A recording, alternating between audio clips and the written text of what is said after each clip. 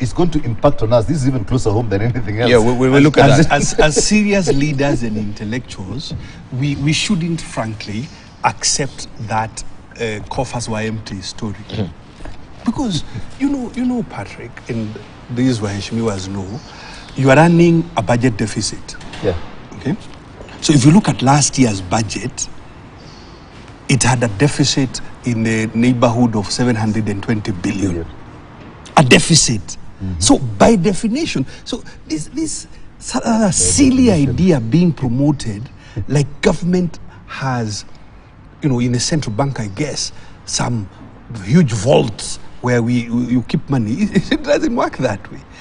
The government budget last year was a deficit of 720 billion. So by definition, it was going to on day one, you are actually supposed to find empty.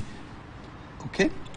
What you should be talking about, since you have sat in that chair, how much have you collected in taxes? 1.7 trillion. What have you done with it? Since you sat on that chair, how much have you borrowed? A little over 500 billion in new borrowing.